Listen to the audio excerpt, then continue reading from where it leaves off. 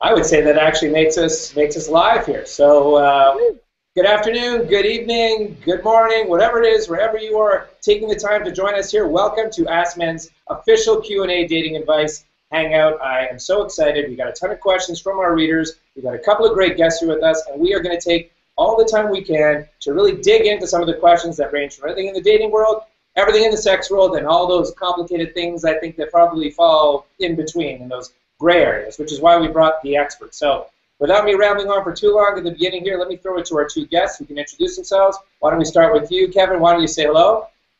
Hello, Keven Undergaro, boyfriend of Maria Menounos, friend of Marni. That really does qualify. That's totally it. That's the only thing that he is in the world. I love it. Now let's say hi to our expert, Marni. I think most of us here know who you are. Why don't you give us a little something about yourself? Tell us something exciting. Something exciting? Well, I'm here on this hangout with you guys. That's super exciting. It's like the first hangout we've ever done with each other. Actually, the first hangout I've ever done, so I'm very psyched about it. But I'm Marni from the Wing Girl Method, and I have been working and coaching men for the past decade on how to attract, date, seduce, and get any woman they want without being a douchebag. Wow. That is helpful advice. I think I'm going to have to pay closer attention, and I'm going to lose focus on my job here because I really, not being a douchebag part is very difficult for a lot of guys. Yeah. All right, let's jump right in. We've got so many questions, but I figured a good one to start with is kind of, let's start with a colorful one. And we're going to keep these a little bit anonymous, so if you guys are out there kind of hoping to hear your name said with the questions, feel free to reach out to the Hangout site, and I'll make sure to give you a shout. But we'll keep this one anonymous for the moment. We've got an interesting question. I'm going to read it, if you don't mind. Verbatim. Interesting because it says, this may sound kind of strange, Marni, but I really love being tickled. It's important for me that this is part of my sex life. How do I get her to tickle me and include this in my sex life and my relationship? So that speaks to tickling and, how do you bring interesting kind of new sexual dynamics, and this being an example, into a relationship or, sooner rather than later? Well, it speaks to tickling, but it speaks to like a much broader story here. It's about talking and communicating with your partner or the people that you're having sex with about what your needs are and what you want. So there's a couple of ways that you can do this. You can be very straightforward and say, you know what, honey or sweetie or whatever you call your girlfriend or your wife or the person that you're dating, and you say, I want to talk to you about something. I really, really enjoy tickling during sex, and I would love to add that to our bedroom experience, or whatever tickling is for you. It may be something with your feet or something, I don't know, whatever other fetish that you have. And you say to her, like, I would really love to incorporate this into our sex life. If you're not comfortable being that straightforward with your significant other, then what you can do is in the bedroom, you can start incorporating your likes and wants into what you're doing. So you can say to her, you know what, it feels great when you tickle the side of my torso, or it feels great when you tickle my feet, or do you like when I do this to you? Because tickling is really nice for me. So that's like a not as pushy or as assertive way of saying what you like in the bedroom. So you want to be suggestive. My first instinct is I would probably avoid using the word torso at any point if I'm in the bedroom. Yeah, I don't even know why I chose a torso. For me, I love being tickled there. That's the thing. I love it as a woman because that's a huge erogenous zone for women. For men, I know that there's other areas, but yes, probably don't use torso in the communication. Let's actually ask another man. Keven, this type of bringing, you've been in a relationship for a long time. I mean, you've been in other relationships presumably, so kind of getting into that adventurous spirit, like, have you ever had kind of an awkward situation? You tried to break something in. Is there something that in your experience you think is the way to handle that? I think it's funny because recently I had a little bit of a breakthrough where I had the guts to talk to my girlfriend about something, but it's really working up the courage. I mean, Marni's advice is spot on. It's getting the courage to say it without feeling awkward. So maybe it's introducing it like she said, can you tickle me a little bit? So I really like that. But I think if you do get the courage, it's just asking them directly, and maybe it's not in the moment, maybe it's on the side, and maybe it's saying, I really would like that, or it's really important to me. I don't know. It's hard. It's a tough one. I mean, the only way to deal with it is to ask, to follow Marni's advice exactly, but it's tough to get the courage up to do that. Well, Sure. I mean, we're all here because the advice is great, but it's not easy to follow through for sure. That's where it gets tough. Absolutely. Yeah, all of it's difficult. That's the thing. But you have to remember that if you're with a partner, that's a very safe environment, or at least it should be. And if it's not, then you probably shouldn't be in that relationship. So even if you're super uncomfortable, you can even do it with your eyes covered while you're saying it and just say, it's really uncomfortable for me to say this, but, you know, they're not going to laugh at you and you'll get your point across. Well, you say they're not going to laugh at you. I'll save my funny anecdotes for another time. Yeah, they will laugh in your face. Very good. Now, since we're in the kind of world of sex, here's a question I asked for you, Marni, that we had from someone is, where do we stand now in this day and age? I find like people have kind of gotten a little bit, you know, maybe complacent or not. I'm not as aware of it, but in terms of like sexual past, sexual history, STDs, getting tested, this is less of a fun question. But like, at what point is the right time to kind of ask that question? Do people even kind of get into that anymore? Yeah, yes, and if they're not getting into it, they absolutely should. There are a lot of STDs out there, and there's a lot of unsafe and unprotected sex happening on a minute basis. So the thing is that you have to remember that your health is the most important thing in the world, right? And I know, as Keven said before, it's always difficult to ask these questions and to put it out there, but you have to respect yourself and respect your health. And if you don't ask those questions and go into a sexual experience without asking, you're going to drive yourself crazy. You're going to drive the woman crazy. It's going to be a crazy experience. So don't be afraid or shy to ask about a person's sexual past or STD history. And it's the same thing as what I said for the previous question, where you say, I know this isn't a pretty topic to bring up, but we're into each other. I know that we are going to have sex very soon, but my health is very important to me, and I want it to be very important to you. When was the last time you were tested? It's not a sexy topic. It's just really owning anything that you say. You know, it's like, it's really important to me. It should be important to you as well. I want to make sure that we're safe. I think that gets into sexual history in general. It's kind of when you have that conversation. Keven, like getting into long-term relationships in your history, have you kind of had an opinion on their sexual history? Does that impact your approach to things when you kind of get to I think the safest, Mike, the safest thing for the happy medium of the person who doesn't have the confidence that, you know, Marni wants you to have is just practice safe sex and protected sex, no matter what. So everything is so significantly reduced. Maybe it's not doing oral if you're not going to have that frank conversation. But what scares me is I feel like in the 90s we had much more awareness, I feel like, and it seemed like we were much more aware of the need for protected sex. I know from some of my friends in their 20s, hetero and homosexual, they're not practicing. I think there's a lot of misinformation about diseases and how treatable they are, and they can't kill you anymore. You know, and whether it's true or not, the diseases are still there and they're still debilitating. And the safest way is just protect yourself and get the courage up to have that conversation and follow Marni's advice. But if it's too awkward at first, just protect yourself. Or if you're a girl, make sure your guy is protected. Just insist on it. Good answer. All right, well, let's shift gears from now that we kind of went from the fun sex part to a little bit more challenging part. Let's talk a little bit more relationship stuff. And if you don't mind, Marni, I'm just going to jump to Keven for this one first. Yeah, of course. One thing that I've always wrestled with, Keven, is that, you know, that first step with the girl, when you kind of walk up to her for the first time, finding the right approach, you're going out. One of our questions was, you know, going to a party on Friday night, it always freaks me out, kind of making that first move or having that approach. In your experience, you're a successful guy. We all know you've got a beautiful girlfriend. You know, what would you say to the guy that kind of hesitates and kind of making that first move at a party when he's out? Okay, this is going to sound like terrible advice, but have a few drinks. You know, I would never do it sober. I probably still couldn't if I was single today. I get a few drinks in me, and then I'm a little looser. And just remember in the back of your head, all that, even if in business, all someone can say to you is yes or no. You know, so if you approach somebody, that's all they can say. That's the worst thing that can happen. And I think maybe you try to approach in a way that doesn't look like you're approaching to get the person's number or to take the person home and have sex with them or to court the person for marriage. It's just innocent, friendly conversation, and then see what happens. So, okay. A couple of drinks, definitely get lubed. So get drunk and completely lie. So I've been doing that. Okay, good on my end. So well, you know what? No. It's not being forthcoming. You know, no, you don't. You're going to scare somebody when you come in, and you come in too strong. And by the way, here's the good thing about just going in to make a friend or make nice conversation. If it doesn't work, you've not offended the other person. You're not as hurt rejection-wise because those advances aren't being rejected.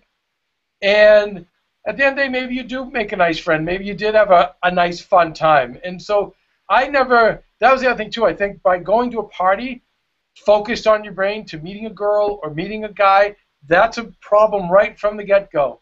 I just go to have a good time, have a few drinks with your boys, and see what happens and let good things come from there. And that way, you're not let down if you didn't meet anybody. You just went out to have fun. So back when I was single, later on in the game, it was more about going out, getting drunk with my friends, having fun, laughing. I actually made a lot of nice friends, girls who were just friends, through being like that, whether they were bartenders or people I ended up drinking with. But once I changed it up, I changed the game up, then things got better for me. I agree with that approach 100%, and Marni will get you to this because I think what Kevin's saying is go out to socialize and meet people in general. Don't necessarily always go out just to target. I mean, what do you say about this whole philosophy? Well, I agree with Keven the alcoholic. In what he said. It's pretty good there, so it's good. No, it's actually really funny because Neil Strauss, who wrote the game, he said to me, the best way to meet women is when I'm not going out to meet women. Like that's when most women have been drawn to him, when he's not laser focused on other women and picking them up and taking them home. There isn't like an end goal in place. And I would say that's true for most people, whether it's for work or for sex or for date, whatever it is, when you're not focused or laser focused on that specific outcome, everything becomes a lot easier. So I have 2 tips on this. So the first one is be interested and be interesting. So this guy who's going to this party this week, like be interested in the people that you're talking to. If they throw something out there, be inquisitive, be responsive, be responsive. Listen to what they're saying. Ask more questions about it.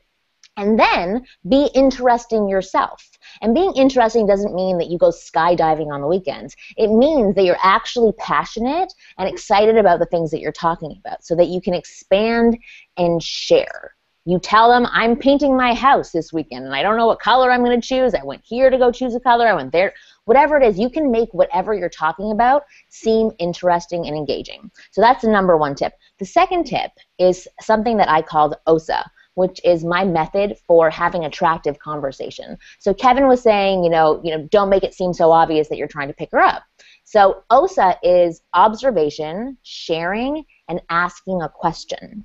So you break into conversation using an observation. So you cut out all of the formalities, like none of the, hi, my name is Mike, and I saw you from over there, and you're so... Wait. That's only happened one time, and let's not speak to that. Thank you. All right, forget that. But so you cut out those formalities. So you talk to a person as if you're already in the conversation with them so that you know them. So you make an observation about the party. You make an observation about their shirt. You make an observation about how you're feeling at that moment. And then you expand on the observation. So you share, and you're sharing a tidbit of yourself and a tidbit of information that expands on the statement that you've made. And after you share, you go into asking a question so that you open the floor up to the woman responding to you or the people responding to you. And you want to ask an open-ended question. So when you're sharing, you want to use words like because, or what other words? They'll help you share more and expand on what you're saying. But use OSA, O-S-A, and go out this weekend and just try it. And you can go onto my website, winggirlmethod.com, and I have a video on how to do OSA, giving you exact instructions, because that was a shorter version of an explanation for you. But it's an awesome way to start a conversation. So we got the condensed version of that. Keven, any more thoughts in terms of this? Yeah, I just follow-ups. I was going to say as well, asking questions is everything she's saying is so spot on. She just she's got the science down, but asking them questions. I mean, it's obviously you'd like to have jokes and whatever, but if you don't know jokes or you're not a funny person, then simply asking questions, observing, as she said, is great, and then asking them questions about their lives. It's very easy, and then you can do follow-ups, and that's definitely a great icebreaker. And I love the idea of observing, and if you can't make jokes and you don't have the amazing one-lines, I love renovating something or whatever, as long as you don't bore them. But most people like talking about themselves, so I love when you go right in and based on whatever you see, and what are you guys drinking tonight? Oh, I noticed you're drinking this, and it's just asking questions. Where do you work? And it's being interested too and listening. Like, listen, don't just wait for them to say the last word and then follow up, but actually listen. So. Okay, no, I think those are both. That's a good way to put it. It's all about having normal conversation and finding that kind of right rhythm and not overthinking it too much, I guess. Yes, Marni? Oh, absolutely. There's a thing called conversation threading. So it's like literally like threading the pieces of conversation together. And anytime you're sitting across from a person or standing across from a person, they're going to give you all the conversation that you need, especially if you get them to open up a little bit. But what you're trying to do is weave your conversation with their conversation. So if they say, you know what, when I was 14, I used to be a dancer. I loved to dance. And you go, oh, you know what, you're a dancer? That's amazing. I always admired the people who went to dance school who were dancers. I never danced myself, but I did X, Y, and Z. So that you're threading the conversations together so that you're taking something that they say, responding to it, being interested, and then relating it to yourself. So that it doesn't always have to be, oh, me too, me too, me too, but it's something that you have a similar experience to that can semi-parallel what they're talking about. You're trying to relate to a person. Relate to, exactly. Let's shift to something else now. We had two questions that kind of came in that I think kind of touch upon the same thing. One was kind of asking, about, I mean, I've been here growing up. I remember one girl in particular said, oh, you don't want to fall in love with me. I'm nothing but trouble, that sort of shtick. And then there's another, nice thing that I think he's about 16 who has a crush on a girl, and I don't want to really put this great story in, but he gets a feeling she likes him, but she's kind of keeping her distance. It's kind of, I guess what we're talking about is, what are the signals to know when a girl ultimately is kind of keeping you at a distance because she's kind of being flirtatious, and keeping you at a distance because she really wants you to actually keep your distance? Well, it doesn't sound like this girl actually wants him to keep his distance. She sounds a little bit insecure, like there's something that's happened in her past multiple times where she feels that she's broken in some way and she's not capable of being in a relationship. Because the sentence that you said is, oh, you don't want to get involved with me, what was it again? Well, let me read to you exactly. It's, why would a girl say that a guy shouldn't fall in love with her, and what are some basic courses of action in such a case? Well, see, that's the thing. That like hurts my heart when I hear that, because there's like a sad story attached to that. So that's a little bit different than the situation you were talking about before, and I can speak to that in a minute. But when a girl says something like that, I would really try to be the guy that sticks around and says, like, what happened to you in the past? Where is this coming from?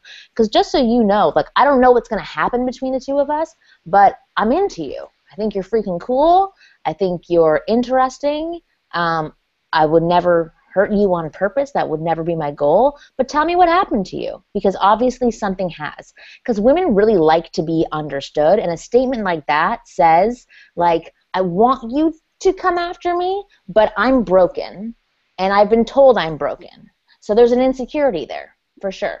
I think it's good advice. And Keven, let me ask you, when you hear that, what I hear sometimes is I hear that the danger of kind of falling into that dreaded friend zone a little bit by, like, let me kind of be your shoulder, let me hang out with you, even though you've kind of given me that semi-rejection. What are you hearing in that approach? I'm torn. I hear the rejection in it, and then I also hear a little bit of self-deprecating shtick from the girl too, that I don't know, is it's in a way letting her off the hook if things go bad, or if, do you know what I mean? I told you so, I warned you, like, so she can date 3 other guys while she's with you. So I don't like any of it, to be honest. Well, that's where I'm at. Like, as a guy, I mean, I hear what you're saying, Marni. Like, as dudes, I hear that, and I kind of want to run for the hills at my age, my experience there. Oh, yeah, you got baggage there, for sure. So just letting you know, it doesn't mean, like, okay, I'm like a little puppy dog, and this is going to be an easy process. It's saying, I've got baggage. So as a man, you have to decide whether or not you want to get involved with that. But the thing is like, taking a step back from that, for the men out there, they always have to do what's right for them. So I don't want them becoming the friend zone guys and like sticking around and soothing her and not getting anything out of it. If he's going to stick around to pursue her, then he has to be getting something in return. So whether it's intimacy, they're going on dates, he can't stick around and be the comforting guy and just be her friend who's there for her when she needs him. The conversation is so that they can take a step forward together. Because only because of the way that she phrased it, of like that exact sentence was saying, I'm damaged goods, you should run for the hills, because that's what I've been told, or that's what's happened to me in the past. But for other situations where girls are, trying to let you down easily rather than entice you to pursue, it's all in the way that they phrase things. So it's like, if a girl's not really interested in you, she'll say things like, well, I don't really want to ruin our friendship, or I don't really see you that way, or I really want to be alone right now and have some me time. Those are more gentle letdowns / rejections. Girls who still want to be pursued, they're still going to flirt with you. They're still going to tease you in some way to entice you to be more assertive and lead them in the right direction. So, it's a hard line to see. Oh, God, you guys are so complicated. So I've been through that. So, but I agree. It's there's not an easy answer to that one. Keven, do you have any new kind of? No, I'm with you, Mike. I'm with you. Get out. Just get out. There's tons of girls out there. Just pull out. And to the other girl, the advice. I feel so bad for this girl. No, but that's what you're not here to worry about the girls, Marni. We're here to worry about the guys. I know. Only because she phrased it that way, which means she's been hurt a lot in the past. So, yeah, I agree with you. Like, if it's not, it's baggage. Give this guy the straight guy answer that he needs to hear. Run. Yeah, Keven, you tell this guy. I feel bad for her, but I don't know if this is past baggage or if this is her playing games with him. It's just move on. That's it. Just move on. There's plenty of other girls out there. And by the way, if you move on and go on to something else, if this was meant to be with this girl, she'll pull it together and come after you. Oh, I agree with that. I agree. I think that's it. Like, if she is playing a bit of a game and you do move on and take her advice, you might be surprised to find her come back. But that is the way I would kind of go with it. So I agree, men. We're much more simple than you guys are. So let me ask you, this one's a bit more about the confidence stuff, but it's speaking to a specific situation. So I often find myself hesitating or freezing up in situations like approaching or going in for the kiss or speaking up at work. I think it might be a confidence issue, but I'm not sure. The one thing in here that I want to highlight is kind of going in for a kiss. That first move, first kind of approach is such a tough act for a lot of guys. For most guys, when you're in that relationship or you're starting one that's really good, what about going for that first move or kind of taking that leap of faith and standing up for yourself, Marni? What do you say about that? Okay, I have an exercise for guys to do who have trouble taking initiative and taking small risks. So these are kind of small risks, right? Because as you said before, what's the worst thing that happens? You get a yes or a no, or you get a rejection, or you get a big French kiss for an hour and a half and then possibly sex. So there's pros and cons. So the exercise is to inject the phrase "I want" into your dialogue every day for 5 days straight. Because typically people who ask questions like that are not comfortable stating what they want, especially to people that they think could possibly dislike them or hate them, right? So I want a kiss, or I want something at work. So I would like you to use the phrase, I'm speaking to the audience now, I want 5 times per day. Even if you don't have an opinion, make up an opinion and say, I want. What do you want for lunch? Oh, I don't care. No, I want Chinese food.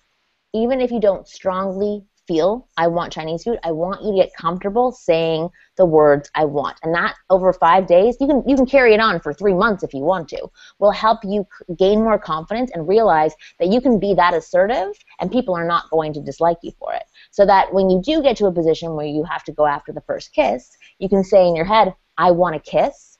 That'll put a smirk on your face, a smize in your eye, and then you can go after what you want.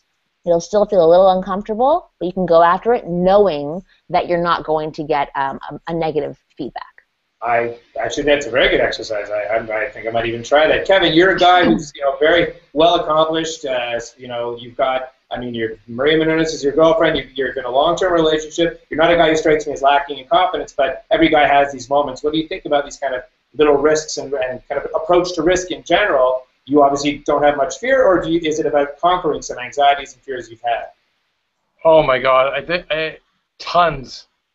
you guys have struck such a chord with asking questions about sex or offering suggestions for what you like sex, but probably the second worst thing is the first kiss. And I don't know, Mike, if you've experienced it, but when the girl turns the cheek on you, I'm really hoping I'm going to get that first kiss. I know. well, I'm sorry, you know, but let me rephrase. The first kiss with your partner-to-be or girlfriend or the person you really like in a relationship. And I don't know how many times you've gotten the turn of the cheek, but I've gotten it, and it sucks, right? Oh, it's brutal. You just brought me back to an incident I hadn't even thought about in so long. There's nothing worse. Right. And so, that, you know, when you go in for the kiss the first time in your relationship, hoping it won't be the last, again, be drunk. I'm sorry, I wish I had better advice. You got to go to Marni. Like, I've been there. It's so awkward. It's awful. And then, like I said, too many turns of the cheek in my past that I don't want to remember. Well, okay, let me tell you something. It is just as awkward and uncomfortable for women. Your heart is pounding. You're nervous. It's just as uncomfortable for a woman. But know this as well. When I first started dating my husband, oh, is it frozen? No. Oh, my God. I know you're looking at me. What's going on, Mike? Trying to go for that first kiss? Question. When I first saw my husband, our first 3 dates, I turned my cheek. But I knew that I liked him, but I wasn't ready to kiss him yet. I hadn't decided if I wanted to do anything, but I wanted to keep seeing him. So our first 3 dates, I turned my cheek, and then on the 4th date, we actually kissed each other. I didn't turn my cheek. That guy. I know, he's stuck in there. Holy mackerel. I mean, he must have just been hammered by the 4th kiss. I mean, literally, if he's on the Keven method at that point. I mean, but I will say this, like, Keven, for me, that one situation you reminded me of, like, it really stuck with me for a while, and it hurt because it's like a sensitive time in your life, and you think there's something there, but I would regret much more looking back and not having gone for it. Wouldn't you agree? Oh, yeah. I have a couple of those too. Yeah, you're right. Where, you regret it the rest of your life in some cases.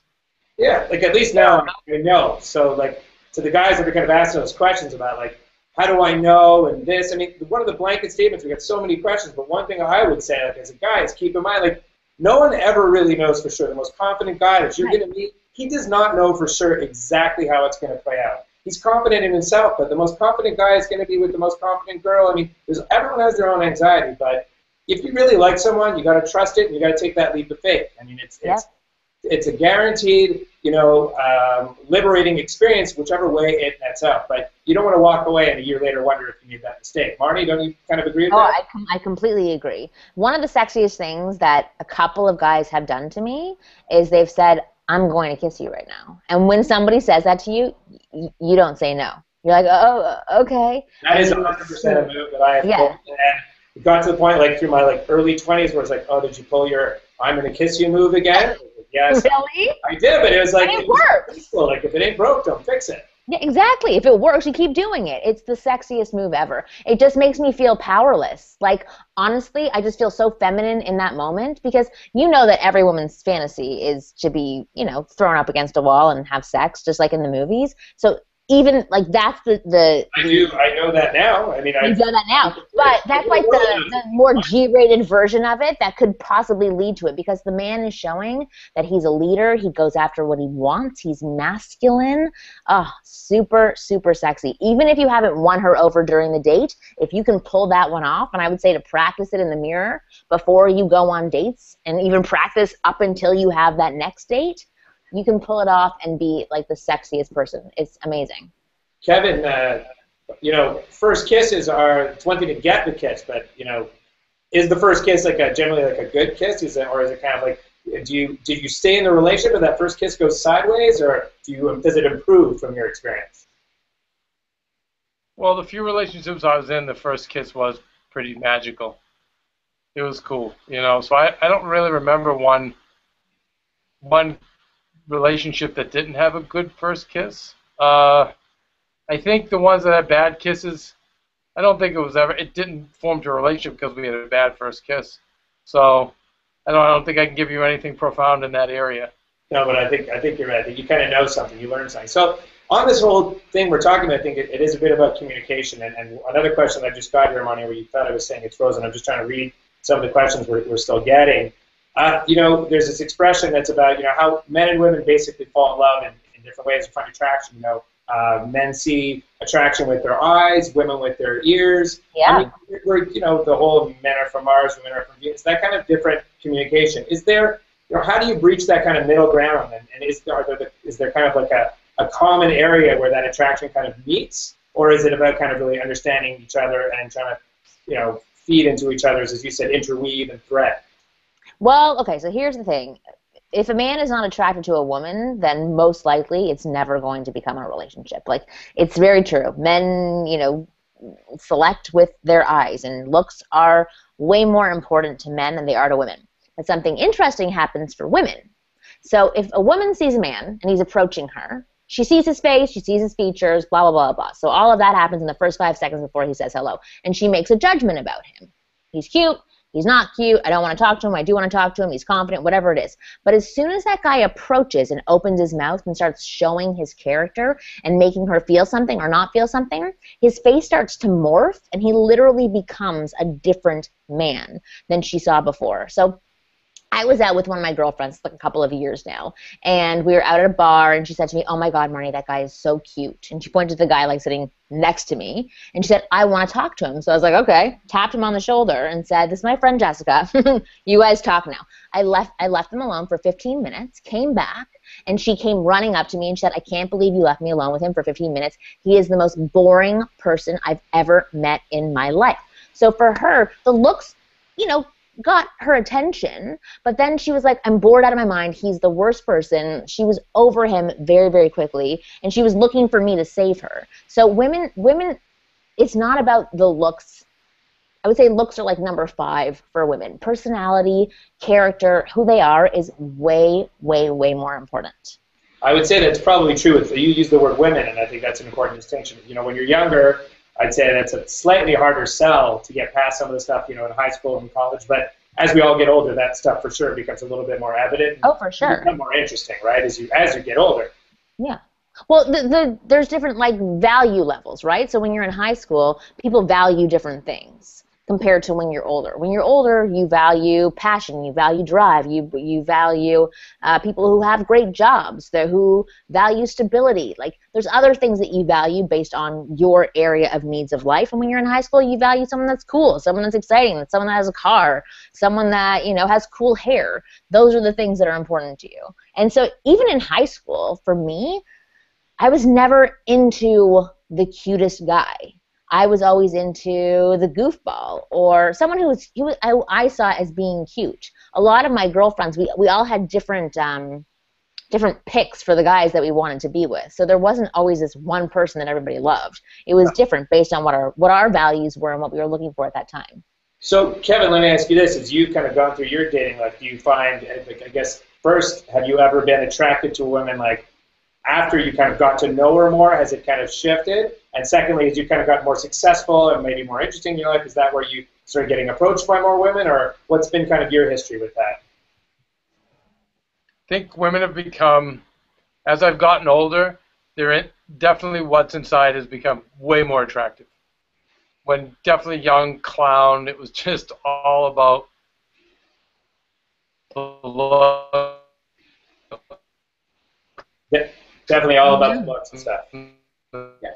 Sorry, you kind of froze up there. Physical, only to have it totally blow up in your face later. And by the way, I know a lot of older guys in Hollywood are still just looks. And but for me, I find attractiveness in someone who's familial, a great work ethic, loyalty. Some of that stuff's such a turn on to me now that wasn't when I was younger. Yeah, it's just a recipe. I don't know. It's a recipe for disaster if it's just a lot of people get confused with looks. I mean, they're so physically attracted to somebody, and then it's like a drug where it just sedates everything else, and you make everything else work in your brain because of it. But at some point, you will tire of that person's looks, and you'll just be left with what's left, and it won't be pretty. Yeah, I agree with you. You tend to compromise a little bit and kind of turn the other cheek or turn a blind eye to some of the things because you're just so into the girl physically that you kind of let that stuff slide. Right. That's a recipe for disaster. But it's a recipe for fun, too. You may be having a fantastic sex. So whatever the experience is, like, know what the experience is, but don't try and make them become something that they're not. So let's switch gears for a second to another question that I think is a little bit more outside something that maybe that, Keven, you don't have if you've been in a relationship for as long as you have. But some people, I mean, we have this on the site all the time, the whole world of Tinder and kind of online dating. Let's just talk Tinder for a second. Like, yes, I love Tinder. We got a question was really, and it's something that comes around here very often, is are people using Tinder to date? Are people using Tinder to have sex? How do we use Tinder? I'll even take my phone up, show me how to use Tinder. I don't even know anymore. Like, what? You can use it for whatever you want. Your intention is your intention, right? And another person's intention is their intention. And you have to go after what you want, and they have to go after what they want, and you have to know your boundaries, and they have to know their own boundaries. Tinder can be an amazing resource for sex, for dating, for making friends, for meeting people in a new city. It is phenomenal, absolutely amazing. My husband was doing a shoot in New York back in, like, oh my God, September, so long ago. And half of his crew were on Tinder, and half of his crew had at least 3 dates set up for every night after they got off work with girls around the city, like meeting up with different girls who were super cute girls, super fun. Some of them amounted to something. Some of them became a friendship. So there's lots of options out there. So you just have to go with what your intention is and follow through with that. And then it's up to the other person of whether or not they want to give that into you. Keven, in your world, is Tinder, do you have the guys who are kind of, in your circles who use either Tinder or just kind of online dating? Is that something that you see? Mike, I'm out of the game so long. I'm like an old washed-up athlete that I don't know about it, but actually through Marni I learned about it, and Joe Gear, who's he's on Chasing Maria, our reality show, our security guy. He's on it, and he's having some fun with it. And I know a lot of people that meet online, guys and girls, are part of dating sites. So the first thing that I hear is I'm a little concerned your security guy is on Tinder. So make sure he's not. Is that bad? Tinder, who knows what he's missing? That's for sure. Tinder can be very good. He's just like. Yeah, well, I encourage it because I always say if you are single and you don't want a relationship and you're honest, guy or girl, just be honest with that person, the other person. And if the other person's like, great, I just want to have fun too. But where Joe is single right now, he's on TV, I'm like, have fun, knock yourself out. Just leave my 200 hosts at AfterBuzz alone. Yeah. But everyone out there is free game. I love that. I think it's become a much more common part of the experience for people out there. So I think. For sure. For sure. The thing is, there's pros and cons to online dating. The con is there's lots of options. The pro is there's lots of options. So that people don't feel that they have to select somebody because there's lots of options. But then you also have a world of options out there. It's just another resource for you instead of when people. Like 50 years ago, they had limited options for who they could possibly date, so they could select from a small pool of people. Now we have this huge pool of people that we can look at and see and select and read about them and watch videos about them before we decide to engage with them. And it's a great additional resource for meeting people. Right. You still have to go out, you still have to interact with people, you still have to socialize, and don't use these things as a crutch. Use them as an extra tool for dating. I agree. In fact, I think it's pretty much, I wrote an article about the same thing, and I agree with you. It's like we've got access to this great toolbox, why not use everything with the right strategies? But people didn't have. What you had was, can I get her number? Am I going? What party am I maybe going to see her at again? Now there's so many ways that you can kind of keep that relationship or try and start something going that you didn't have before. Exactly. Oh, me and my husband, when we were watching all of his crew going out, we're like, oh my God, we want to be on Tinder. We were like, should we sign up and see what happens? It seems so fun. It seems awesome. And plus, it's an ego boost, You get people telling you you're hot all day long. Not a bad thing. Yeah, that is not a bad thing. That is a good reminder for those of us that are hot. And yes, it's great. For the other ones, it might be slightly different. Might be kind of sad, yeah. So, I just got a great question actually on chat that is something that I think, Keven, for sure, you must have had some experience in your life with this. Marni, for sure you too. There's always that person that you kind of, and I've been guilty of it on both sides, that, you know, when they don't have anybody else, you're getting that reach out. You're getting that call. You're getting that kind of like, let's hook up 10 o'clock on Saturday night, or maybe not even like the 10 o'clock on Saturday night, but what are you doing this Saturday, and kind of going out for a date. But it's kind of, they only pop back into your life when they've got nothing else going on. What do you kind of think about those relationships that kind of go on for that period of time? Well, again, like what I've talked about before, you have to decide your own boundaries, and you have to recognize when that is happening. So that's somebody who's up for the fun experience. They may not really be into you the way that you are into them or the way that you want them to be. So in that situation, it's totally up to you. If you can handle that, she's only going to reach out to you when she has nothing going on, and when you guys go out, you have a fun time, and that's it. You're not going to get anything else. Have a blast with her. Go have like an amazing 2-day weekend, and then have her disappear for 3 weeks. And when she reaches out again, take her out again. But if you can't handle it and you keep wanting something more, then you have to stop connecting with her and answering her, because it's just going to drive you crazy.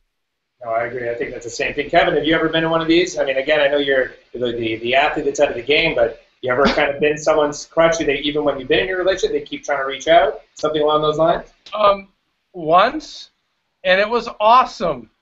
You know, like, come on, this is great. You know, if she's, I mean, but if you do start developing feelings, I think that becomes a problem. But if she's calling you to hook up, I mean, we're guys. We love that. We wait for that, Marni. So, yeah, oh, I know. Have fun. No, don't fall. Just listen. Just treat it for what it is. Keep living your life, but enjoy the ride. But if it's really confusing your brain and hurting your feelings, then yeah, you got to try to pull the troops out of Nam. But I don't know. It sounds pretty cool. I really, you know, I wish I had that more when I back in the day. Yeah. No, it sounds like an awesome situation. Like, why not? Go have fun with somebody who wants to have fun when they want to have fun.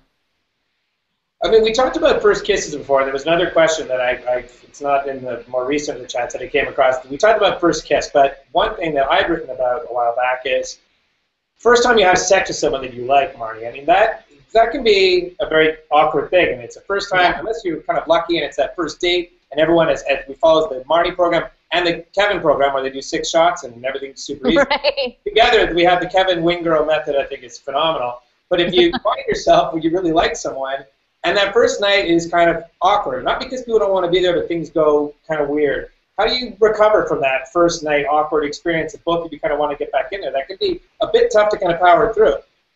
Well, it's going to be an unsexy answer, but it's really communication. You know, you've been inside somebody, so I think you can have a real conversation with them after that and talk to them. You just say you've been inside somebody? Yes, exactly. If you've been inside somebody, then you can have a conversation. There's a difference between unsexy and just hardcore real, and that's good. You just put it down for us. Thank you.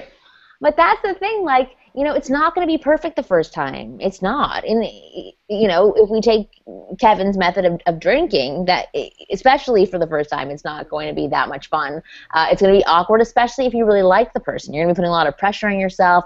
She's going to have a lot of pressure on herself. So the thing is that if you both still are into each other, then you just continue trying, and you make it better, and you ask more questions, and you know, maybe get better at reading her body language, and you get better at learning her sounds, and you get better at being in the moment instead of thinking 5 steps ahead about how you really want to pleasure her and rock her world.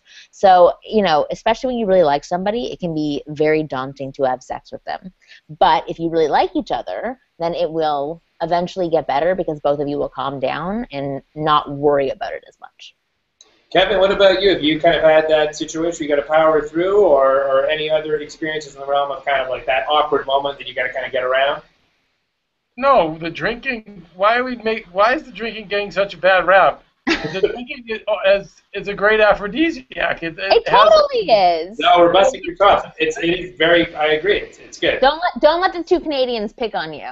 Yeah, a great entry level into the relationship, and you know, for me, I guess I've been lucky because when those few times I've had sex for the first time, it's been good. It's always led to a relationship.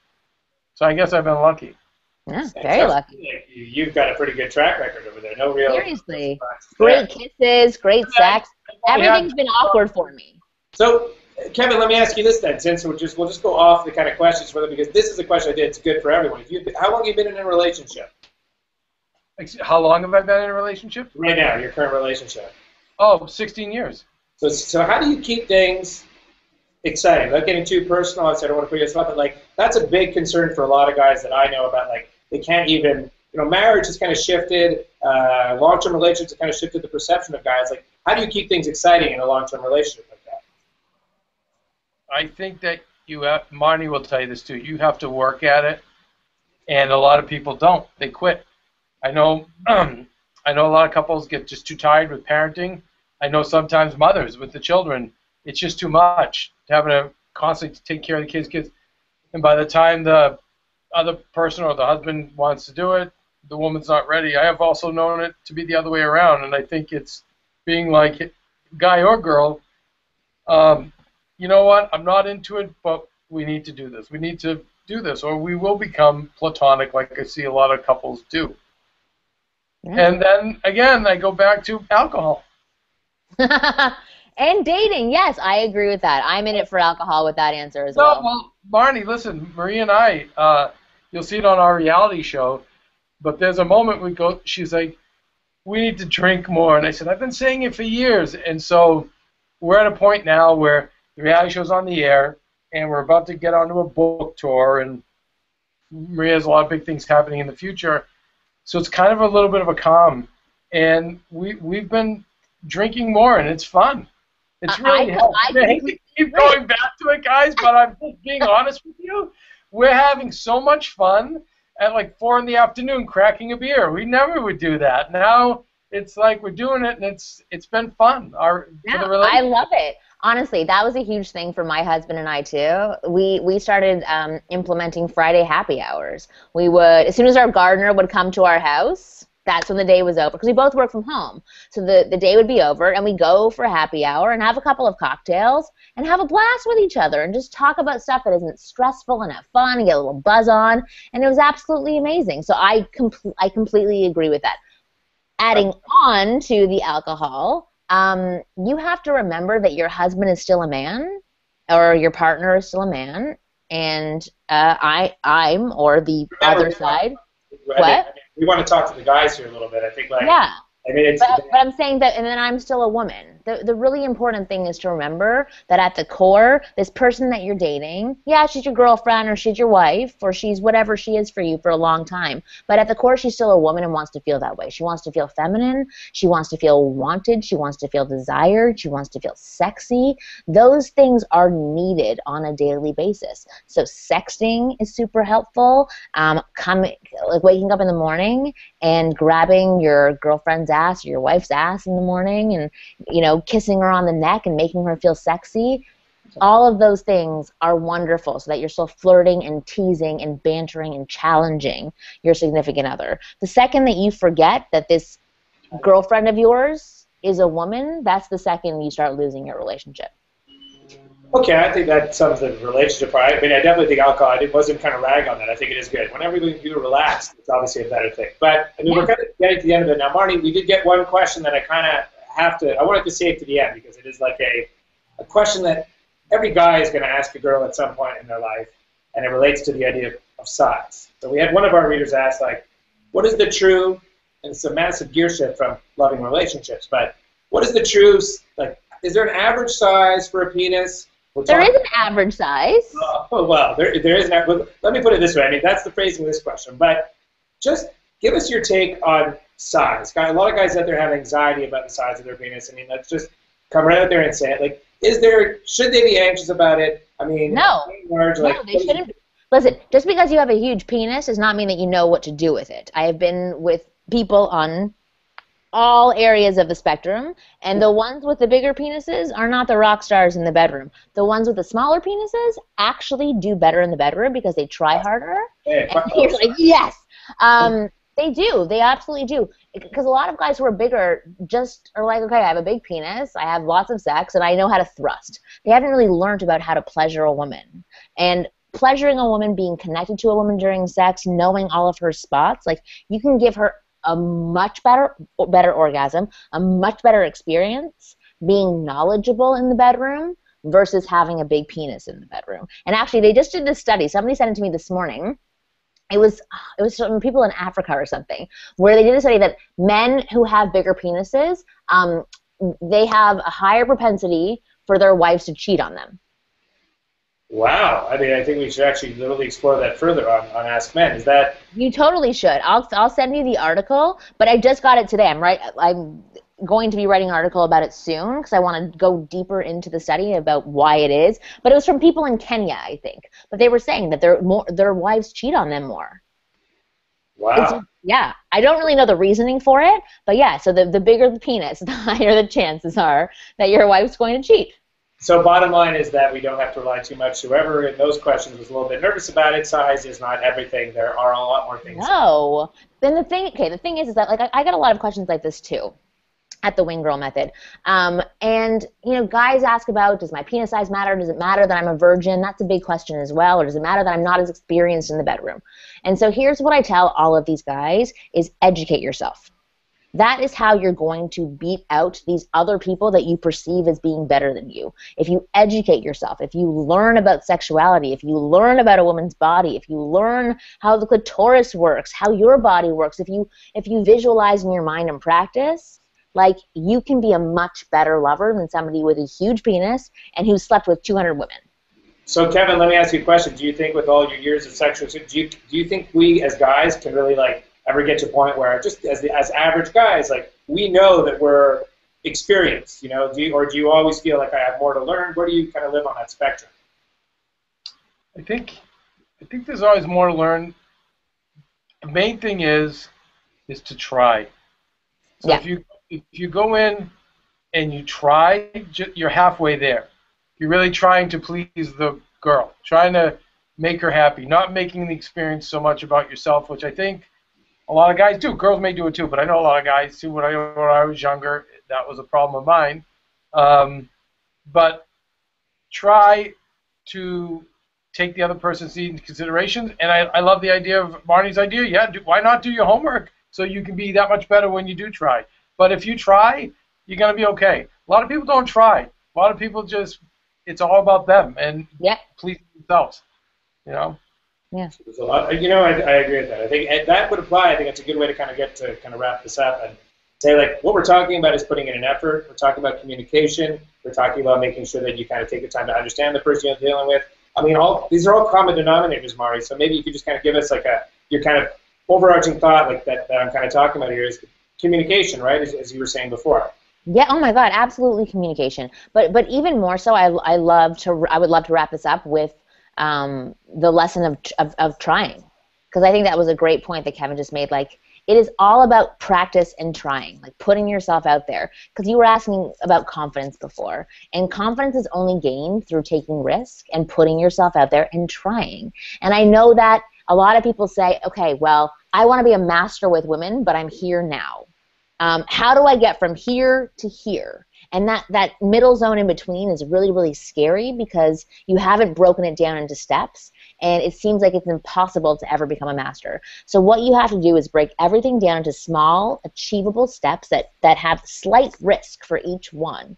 And then you can start going through all of the steps to becoming a master, but it's all about putting yourself out there, trying and practicing. And if you practice every day for 3 months, doing the exercise I told you about with I Want or OSA, you will become a master very, very quickly. But you have to stick with it, and you actually have to try. I agree with you. I think that is a very good message to end on. Keven, I can't thank you enough for kind of chiming in here and giving us another male perspective from your end. I think we can safely say that there's some common denominators that all guys kind of go through. So thanks so much for kind of popping in and sharing your method on your end. We won't make any more of the drinking jokes because I don't want to call the buzz method. That would be a great way. Keven, it is. You should kind of lock that one in. So if you want to just say goodbye to everybody, and thanks for being here. No, my God, thank you, Marni, and Mike, thanks for having me on. It's been fun to watch your show, so it's nice to be part of it too. Great, thanks so much. And Marni, you can tell everybody safely that we will be doing this again soon. We got so many questions; it's hard to get to all of them, and obviously, like, we can't stay here for the whole evening. But hopefully, we'll be doing this again soon. So, any parting words to all your Wing Girl Method fans? Yeah, well, thanks for joining on my first Google Hangout ever. We will definitely be doing this again shortly. But go check out my website, winggirlmethod.com, and listen to the Ask Women podcast that you can get on iTunes, where we answer tons more questions, just like these ones. Okay, guys, if you can't get enough there, please make sure to come and check out Ask Men whenever you can. We have loads of articles and videos that talk to all these topics on our site. And we promise you we will be back here probably in a couple of weeks, another one. So stay tuned. Check in with Marni, check in with me. And thanks for joining us. And we'll see you guys the next time. So take care. Bye.